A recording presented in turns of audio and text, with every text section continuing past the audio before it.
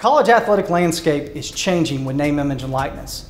And we here at the University of South Carolina Athletics Department have been strategically planning for this moment. When we started embarking upon name, image, and likeness, we really wanted to be intentional with how we built this. We wanted to build a good foundation. And so we partnered with Altia Sports that would be able to come in, educate our student athletes, educate our staff, put together our policies and procedures as it related to name, image, and likeness, and be a resource for our student athletes. But we knew we were going to have to bring others in to be able to walk alongside of our student athletes and provide them all of the opportunities they can to maximize name, image, and likeness.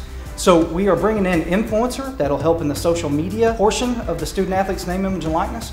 We are also bringing on a company called Compass that will help us with all of our disclosures and reporting. And then we are also going to partner with our university and colleges that can help bring experts in to teach our student athletes what it's like to negotiate a contract, what it's like to create a brand, how you work in front of a camera and present yourself, what tax implications you may or may not have. And we're also partnering with our alumni to develop brand ambassadors, people that have graduated from this great university that are going to come back and give time to student athletes to help them throughout this whole process and make them better overall students when they graduate here with a degree from the University of South Carolina. This topic of name, image, and likeness has some known knowns, some known unknowns, and lots of unknown unknowns. What don't we know?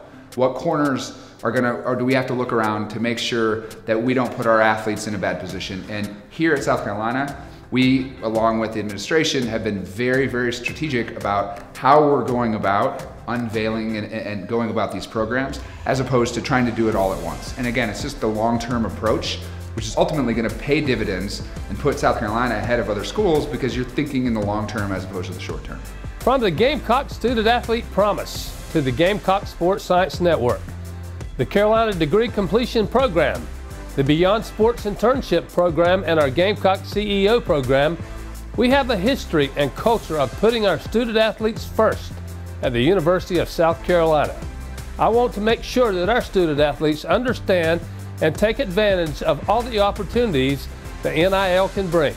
I'm proud of our student athletes for all of their many accomplishments, and I look forward to them being able to take full advantage of everything the new name, image, and likeness rules will bring. I consider it a part of our education mission in the athletics department for our student athletes to understand how to market themselves to be the CEO of their brand.